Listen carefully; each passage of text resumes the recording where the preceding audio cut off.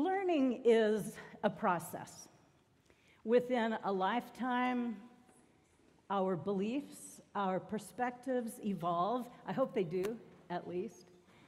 I know for a fact that many of us in this church have seen a great deal of evolution in our belief systems and in our values. I want you to think for a moment about something that you hold as compelling at this point in your life.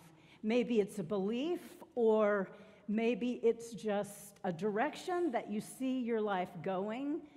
Maybe it's a value, something that you hold as compelling right now in your life. I'll give you just a moment to think about that.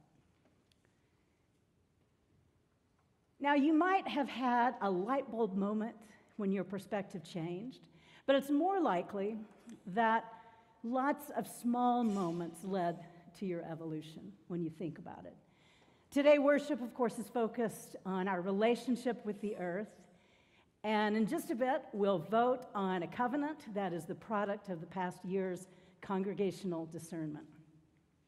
If we affirm the covenant, it will accompany our application to the United Church of Christ, and we will become a creation justice designated church in our denomination. Speaking for myself, just personally, I feel like I have fundamentally evolved in the past year in my understanding and embrace of caring for creation. But really, when I think about it, I've been evolving a lot longer than just a year. You see, when you're a minister who preaches regularly, you have the ability to document your beliefs because you write a sermon every week. And you can go through your computer for 30 years of sermons, and you can search for keywords like Earth Day sermons, or creation justice, or Genesis 1, and all of your sermons pop up, and you can scan through them. And like most preachers I know, sometimes I read those old sermons and I think, dang, that was pretty good. And then other times it's more like, oh, no, that was not good. My earliest Earth Day sermons tended toward appreciating the beauty of creation and praising God for it. And other than that, the role of humans was pretty passive. We were at the top of the hierarchy, and our job, as I saw it decades ago, was to say, look at this great gift, God, that you have given to us. Through the years, I sort of upped the game on the role of humanity in not only appreciating creation, but taking some action. So often I'd invite folks to get more involved, to do various things, recycling, wash your clothes in cold water, carry a water bottle, stuff like that. All good stuff, of course. In 2011, my Earth Day sermon was titled Dominion, Not Domination. God charged humankind, I said, not to dominate the world, but God had given humans dominion over it. At the time, I seem to have thought that that was a big distinction between dominion and domination. I'm not too sure now. I said in my sermon, when we think of domination, we think of autocratic rule of one thing over something else. But dominion has a different connotation. Dominion is the benevolent sovereignty of one thing over another. End quote. I'm not sure if I have to say end quote if I'm quoting myself, but that's the end of what I said in 2011. And as I read it now, it sounds like splitting hairs. I mean, whether dominion or domination, the bottom line in that way of thinking is that we're on top, and out of the goodness of our hearts, we may, or of course we may not, care for the earth. And then I went through a stewardship phase, which basically still comes down to God wants me to take good care of what I have been given, what is mine, to do with as I choose. But God wants me to be faithful with it. And I've come to believe that all of those perspectives fall short. I really have Randy Woodley to thank for helping me to see a different way to understand the earth and its creatures. Randy Woodley, of course, is this year's speaker in the James W. White Lecture Series, which starts this Friday. He'll speak on Friday. Saturday, he'll preach next Sunday in worship. Many of us have read his books, and we're so excited to meet him, to learn from him.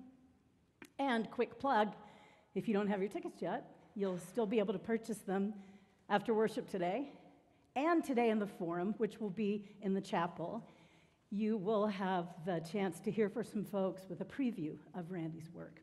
Randy Woodley, as we've heard, is Cherokee descendant, a recognized leader in the fields of indigenous and intercultural studies, ecology, spirituality, race, and theology.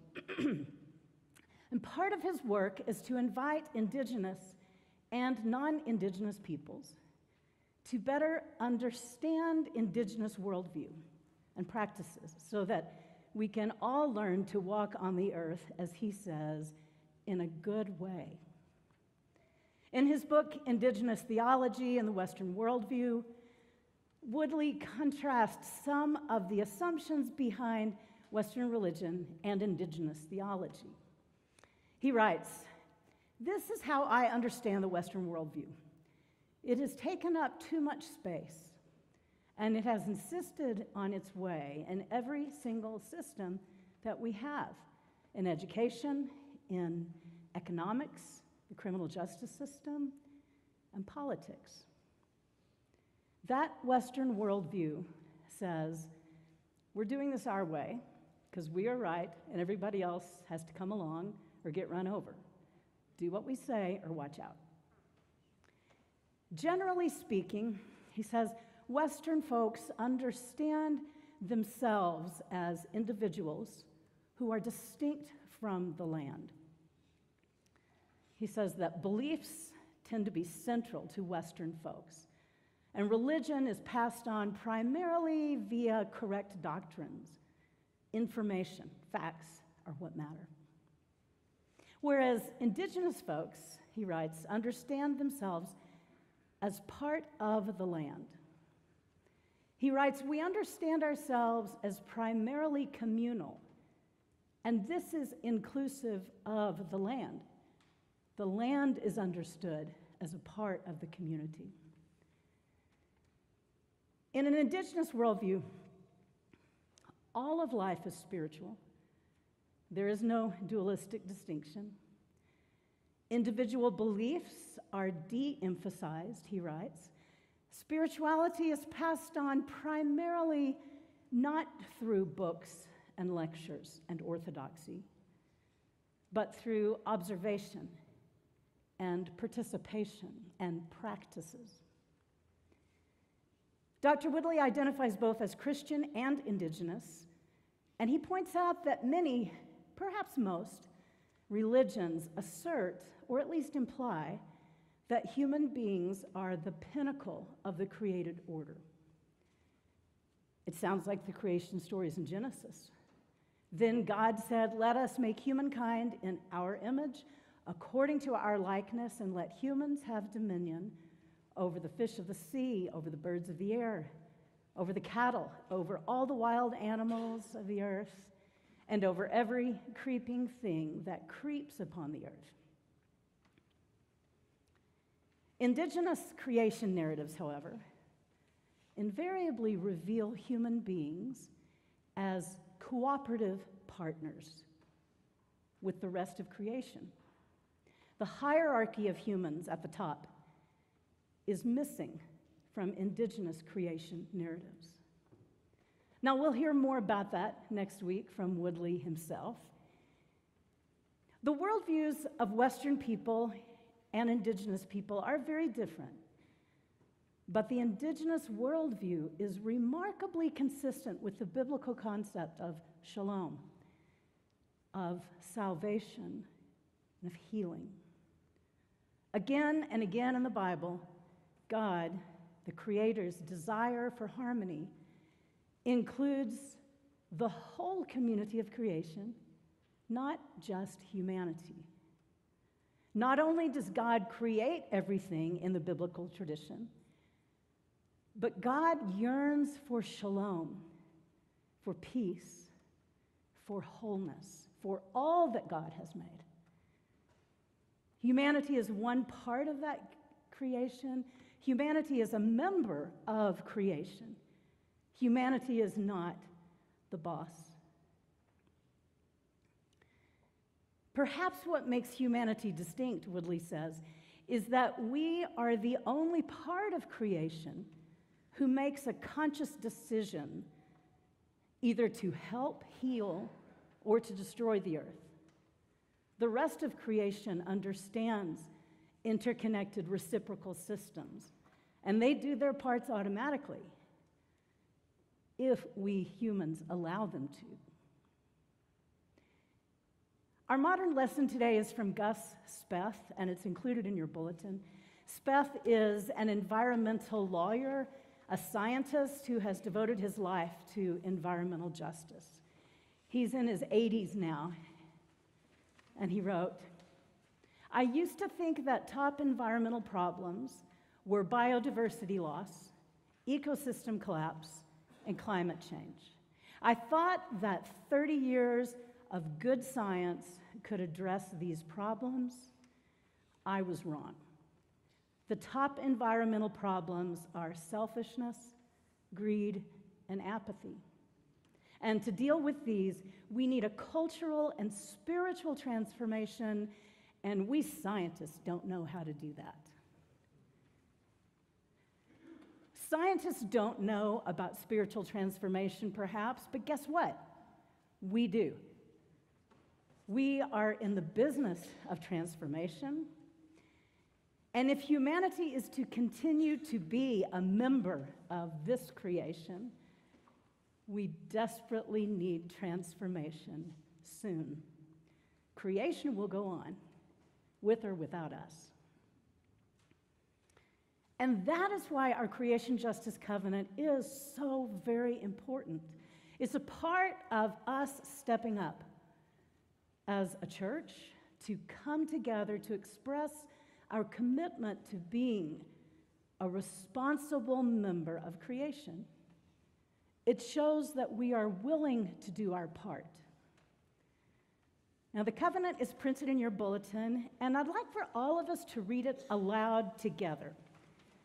In just a moment, we're going to be voting on whether to affirm this covenant, so it's important that we're familiar with what it says. So once you locate it in your bulletin, please read it aloud together. We, the members of First Congregational Church, United Church of Christ in Colorado Springs, affirm our connections to God, one another, and the world around us. We all depend on our earthly home, yet there is an injustice in the distribution of environmental burdens and benefits brought about by factors such as race, class, and global inequality. We commit ourselves personally and collectively to confront the human abuses of creation, which increasingly cause human and other living species to suffer and many to die. We pledge to stay awake and aware of our responsibilities, to act in ways that protect, respect, and revere the earth and all living beings. Therefore, with God's help as individuals and as a congregation, we enter this creation justice covenant. This covenant